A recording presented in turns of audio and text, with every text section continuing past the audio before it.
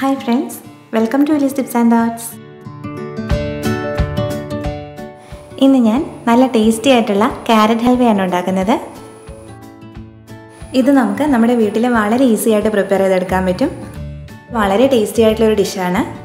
അപ്പോൾ ഈ ക്യാരറ്റ് ഹൽവ ഉണ്ടാക്കാൻ ആവശ്യമായിട്ടുള്ള ഇൻഗ്രീഡിയൻസ് എന്തൊക്കെയാണെന്ന് നോക്കാം. ഇത് ഞാൻ ഗ്രേറ്റ് ചെയ്തെടുത്ത ക്യാരറ്റാണ്. ഇങ്ങനെ ഗ്രേറ്റ് ചെയ്ത 2 കപ്പ് ക്യാരറ്റാണ് വേണ്ടത്. പിന്നെ നമുക്ക് വേണ്ടത് പാലാണ്. ഞാനിവിടെ 1/2 ലിറ്റർ പാലാണ് എടുത്തിരിക്കുന്നത്. അടുത്തതായിട്ട് വേണ്ടത് 1/2 കപ്പ് പഞ്ചസാരയാണ്. പിന്നെ ഞാനിവിടെ റൈസിൻസ് എടുത്തിട്ടുണ്ട്. അതുപോലെ തന്നെ നമ്മുടെ ഇഷ്ടത്തിനനുസരിച്ച് നട്ട്സ് ചേർക്കാവുന്നതാണ്. ഞാനിവിടെ ബദാമും കാഷ്യും ആണ് എടുത്തിരിക്കുന്നത്. 2 ടേബിൾ സ്പൂൺ നെയ്യ് വേണം. പിന്നെ നമ്മളിതിലേക്ക് ഒരു നുള്ള് ഏലക്കാപ്പൊടിയും കൂടി ചേർക്കുന്നുണ്ട്. അപ്പോൾ നമുക്ക് ക്യാരറ്റ് ഹൽവ എങ്ങനെയാണ് ഉണ്ടാക്കുന്നത് എന്ന് നോക്കാം. സ്റ്റൗവിലേക്ക് ഇതുപോലൊരു പാൻ വെച്ച് കൊടുക്കാം. പാൻ ചൂടാകുമ്പോൾ നമുക്കിതിലേക്ക് നെയ്യ് ഒഴിച്ചു കൊടുക്കാം. ഇനി നമ്മൾ എടുത്തു വെച്ചിരിക്കുന്ന നട്ട്സും റൈസിൻസും ഈ നെയ്യിലേക്ക് ഇട്ടിട്ട് നന്നായിട്ടൊന്ന് റോസ്റ്റ് ചെയ്തെടുക്കാം.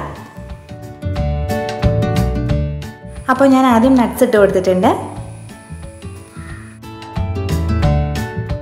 ഇത് നന്നായിട്ടൊന്ന് ഫ്രൈ ചെയ്ത് മാറ്റിയതിന് ശേഷം റൈസിൻസ് ഇട്ട് കൊടുക്കാം. അപ്പോൾ ഇതായിട്ടുണ്ട്. ഇനി ഞാനിത് കോരി മാറ്റുകയാണ്.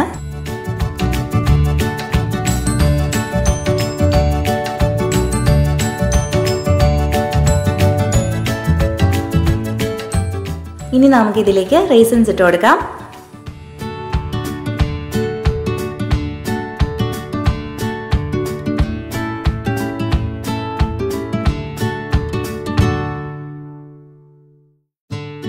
നമുക്കിതൊന്ന് കോരി മാറ്റാം.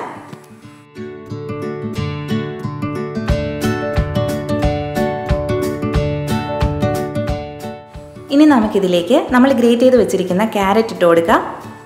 ഞാനിവിടെ 2 കപ്പ് ക്യാരറ്റാണ് എടുത്തിട്ടുള്ളത്. ഈ ക്യാരറ്റ് നമ്മളൊരു 5 മിനിറ്റ് ഈ നെയ്യിലിട്ട് നന്നായിട്ടൊന്ന് വഴറ്റിയെടുക്കണം.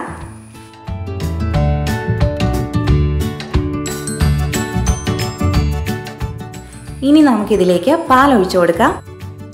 1/2 ലിറ്റർ പാലാണ് ഞാൻ എടുത്തിരിക്കുന്നത്. ഇത് ഫുൾ ഫാറ്റ് മിൽക്കാണ്. പാൽ ഒഴിച്ചു കൊടുത്തതിന് ശേഷം നമുക്കിത് നന്നായിട്ടൊന്ന് മിക്സ് ചെയ്ത് കൊടുക്കാം.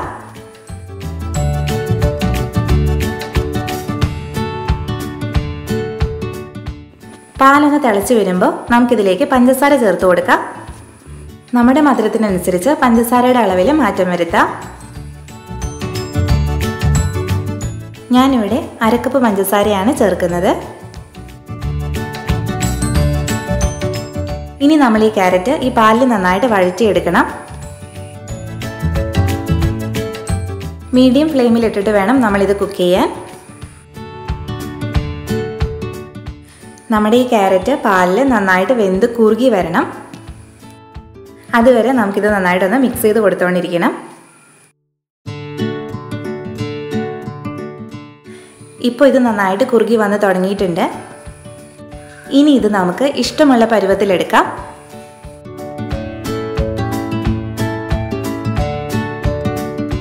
ഇത് ഏകദേശം ഫ്ലെയിം ഓഫ് ചെയ്യാറായിട്ടുണ്ട്. ഇനി നമുക്കിതിലേക്ക് ഏലക്കാപ്പൊടി ചേർത്ത് കൊടുക്കാം.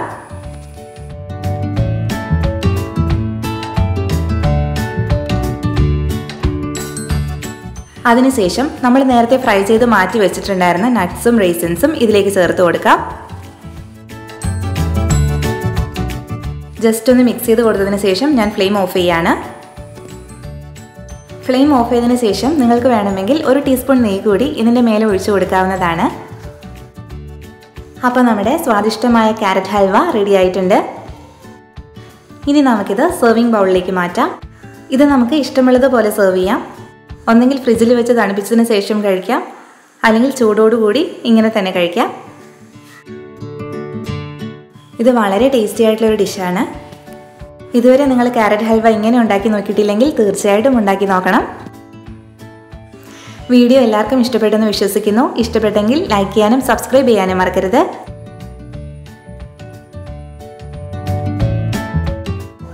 Thank you for watching.